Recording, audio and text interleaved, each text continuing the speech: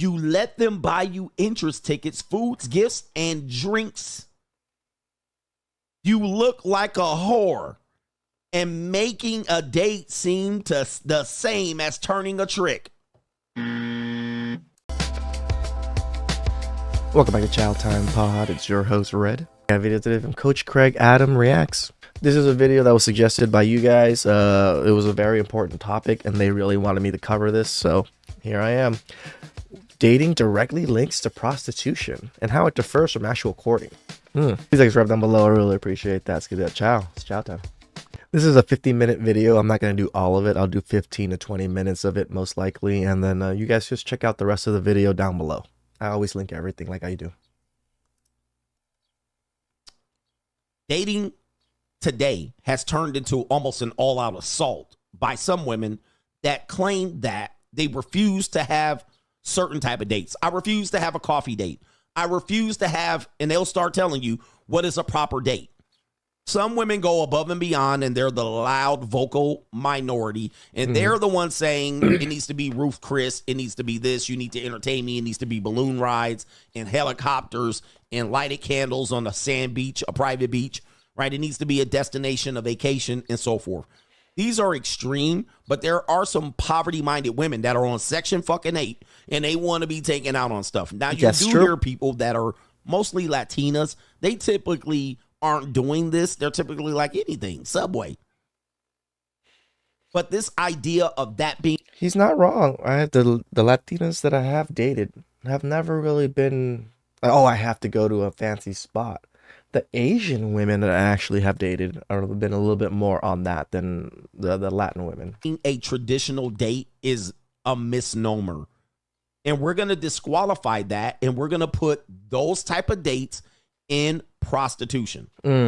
Because when you see where this type of date lands you, where people say, oh, that's a long time ago, things have changed, but they're also putting you as the traditional gentleman, which is from the same era of that, what they want you to do as a modern progressive date.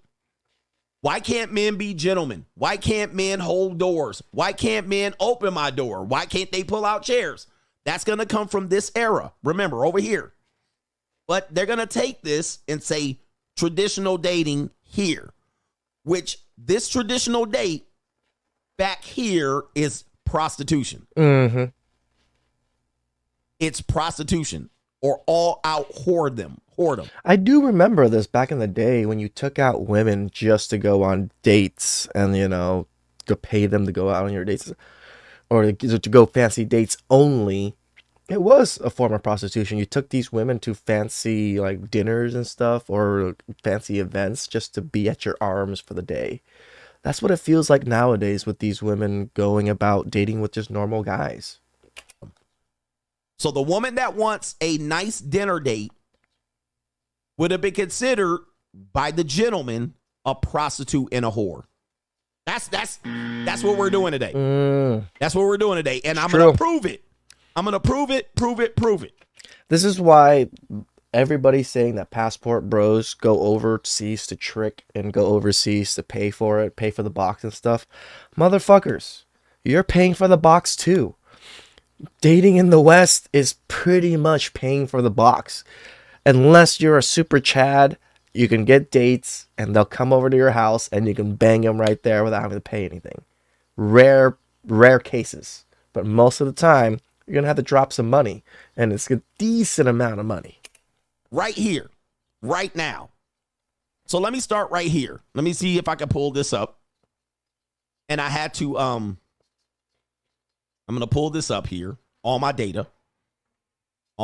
So women are saying they go on the dating app. I'm marriage minded. I want to get into a marriage. I want to be marriage minded, and I'm looking to get married and shit like this. They're also hooking up. Yeah, we know this. But did you guys know? That in the times past, not that long ago. I know you guys think this is a long time ago. This is only 3-4 generations ago. That you could not. Coach, that's pretty long for most young guys nowadays. You could not get a hotel room in many places around the country certainly in the American South, sometimes in the Northeast, the West Coast was a little bit more liberal. You could not get a hotel room with a woman that was not your wife. I'm going to say it again. If you showed up to a hotel and you said, who's the register? Who is this? Oh, it's going to be me and this woman. They might ask you, is this your wife? If you don't lie and you say, no, this is a girl that I met on Tinder.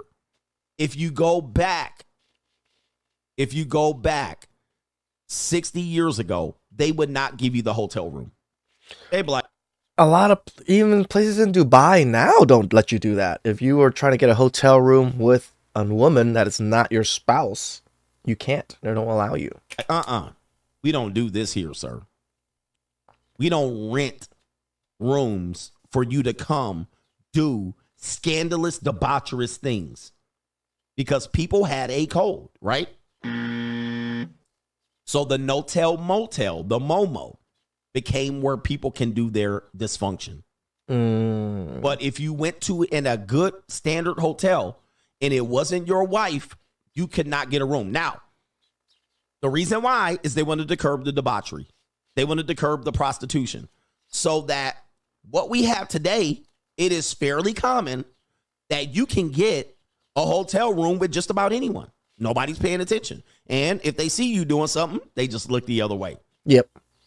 You see what I mean? That is where we could say that in past times where women want men to be traditional, well, you can't do what we do today very comfortably, where we could just get a hotel with any skis or get a no-tell motel, get a regular hotel, and they don't even ask you if this is your wife.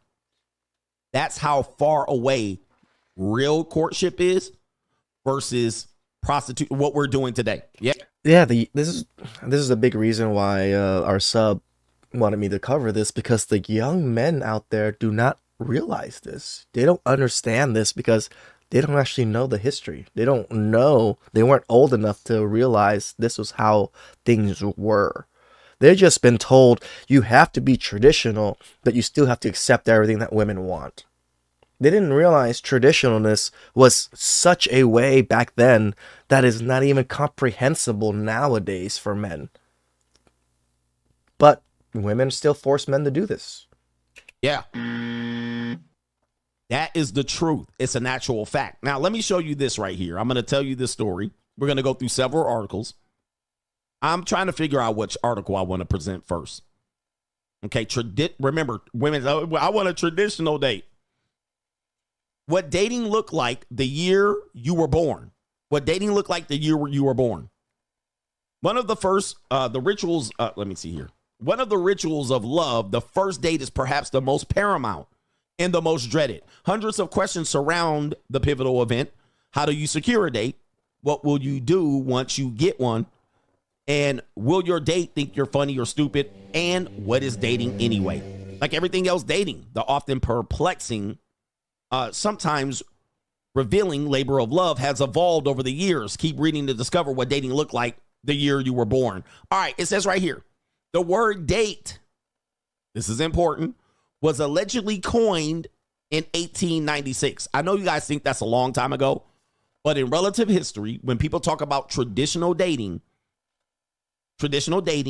is not that old. It is, in fact, a new idea. About 100, 120, 130 years old. Let's continue. The date came from, according to a book, Labor of Love, The Invention of Dating, the word date first popped up in a newspaper column in which a heartbroken clerk named Artie wrote that the object of his affection was seeing other people. Okay? In these streets. Accordingly, it says, according Artie, his love told him that other people were filling all my dates, as in dates in the calendar. Okay, so here we go right here. Filling all my dates, as in dates on the calendar. So the word date has to do, oddly enough, with the calendar. That's what I thought. With how many people you can fill in on your calendar, okay, as a date. So where did dating come from? It came from the calendar, all right? And he's saying she's seeing other men. Other men are filling all of the dates. Damn, they were for the streets back then. Holy. Isn't this crazy? Continuing further. In the early 1900s, courtship was considered a public act. So if a woman wanted to get married and intended to get married, this is what she would do. In the 1900s, the early 1900s, a woman wants to get married, this is what she would do.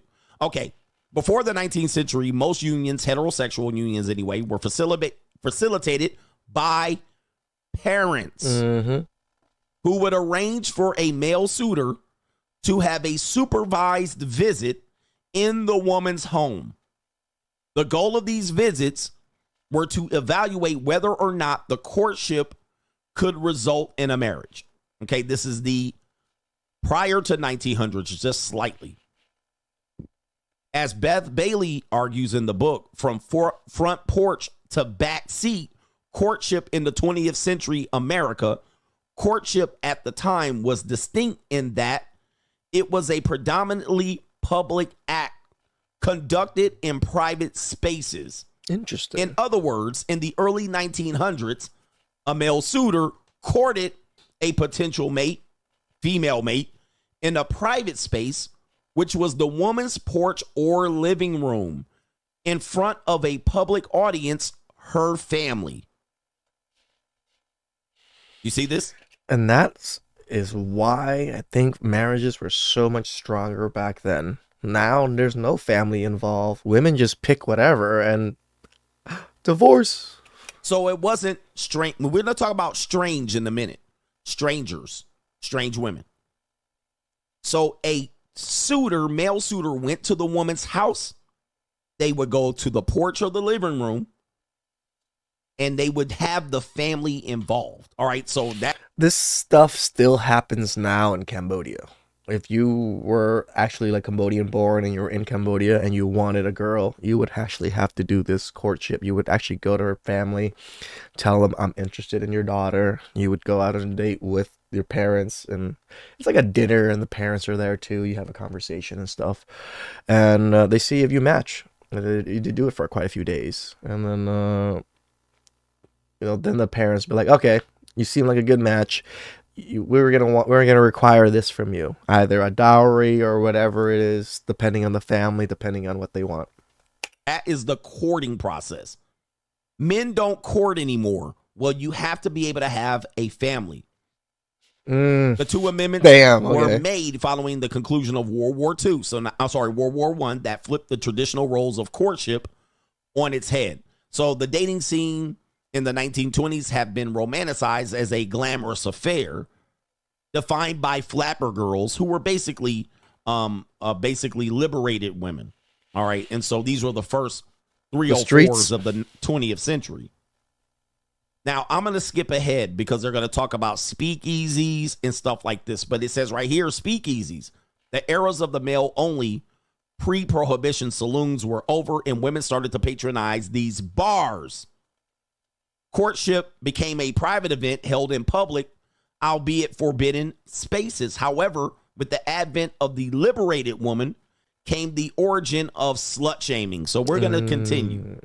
Dating in the 1920s was also was all about public entertainment.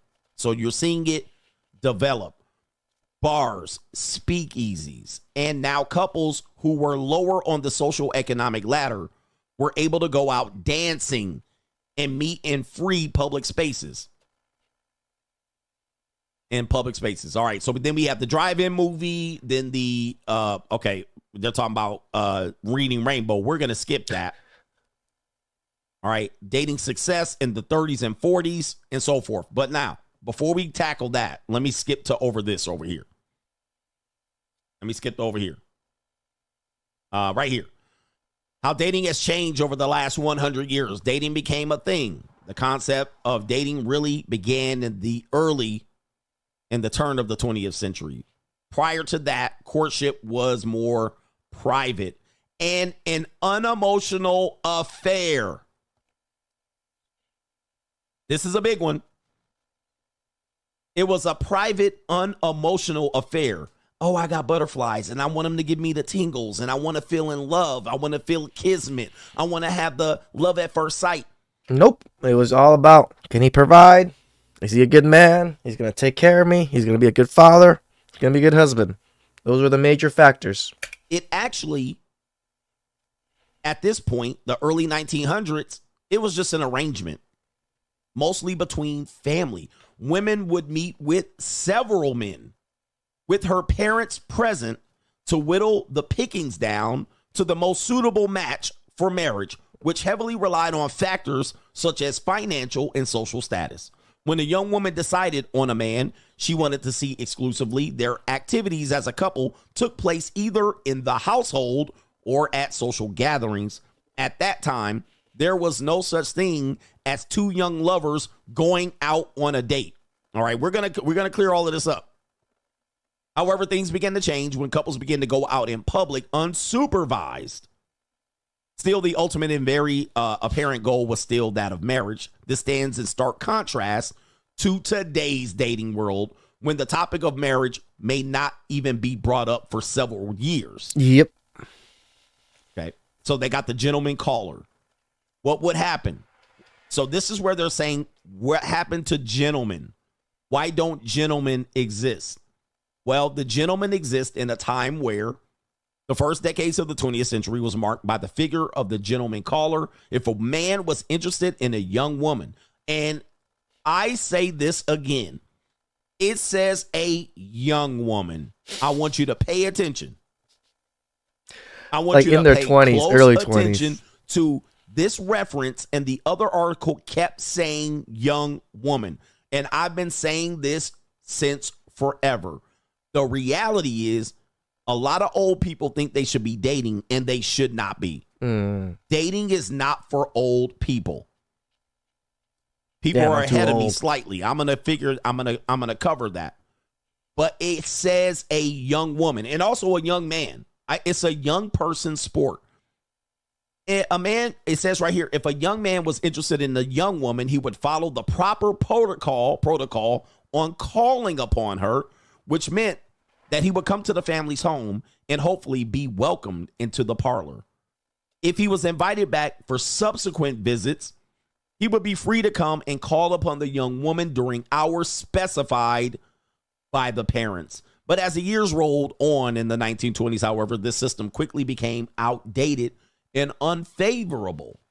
Dating has almost completely replaced the old system of calling by the mid-1920s, and in so doing so has transformed American courtship. Okay? This was the period where couples started going out for dates, which also meant they started paying for dates. Oh, I get where he's going. True courtship did not require money, did not require anything. It was just get to know each other, see if you were good matches. That's what true courtship is. It isn't a man like being romantic and doing all these romantic gestures for women. That's the actual dating part that has skewed what courtship used to be.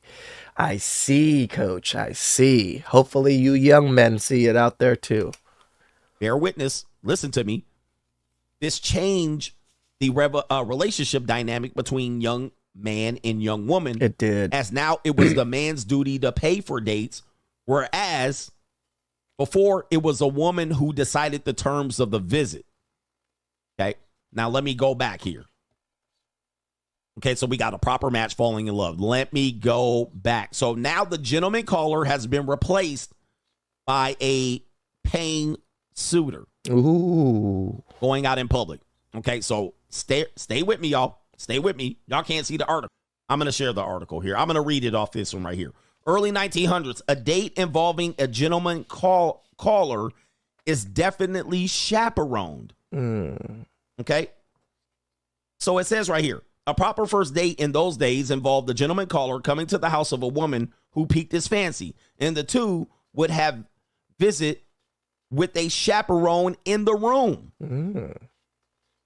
That would continue on until a mutual interest was reached and a marriage proposal was offered. See how that worked? The courtship, and there was a proposal as soon as you guys made a match. So after that, is all towards a marriage, towards a family. There wasn't fucking around and then maybe you decide you want a family. You decided you want a family from the get-go. There could be sexual tension involved, as anyone who's ever read Henry James knows, but the pace would be what we call today a serious slow burn. Dating is about going out and playing the field. So now we're going into the 20s, obviously with alcohol prohibition, the flappers, we got cars, now we got backseat of the Jeep, and we also have entertainment, movie theaters. This is going to be important.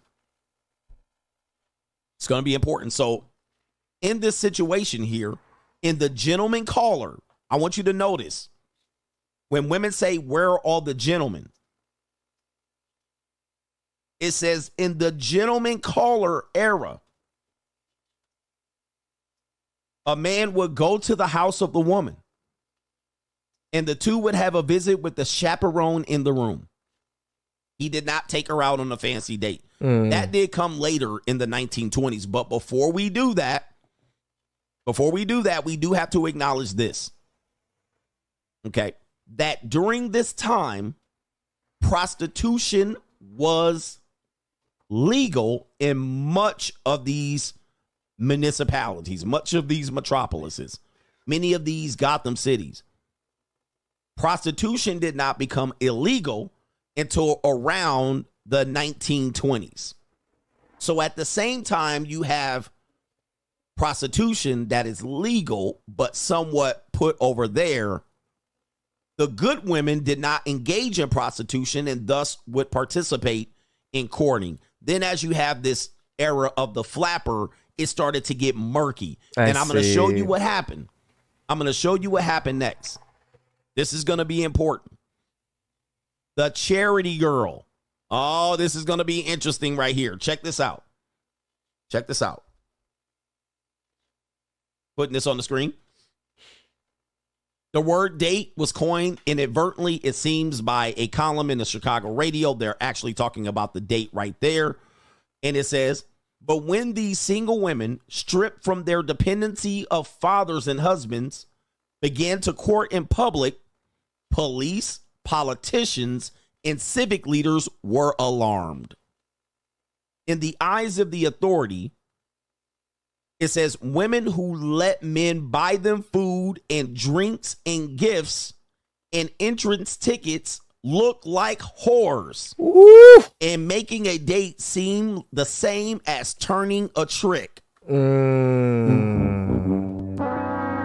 Shout outs to Coach Craig Adams. That was amazing, child. I cannot believe that that's how what gentlemen's were, right? It is an interesting way to see things, especially when prostitution became illegal in a sense and dating became sort of a thing, that the two courtships and prostitution merged together to become dating. Oh, please like, subscribe down below. I really appreciate it, and catch you guys next time. Ciao.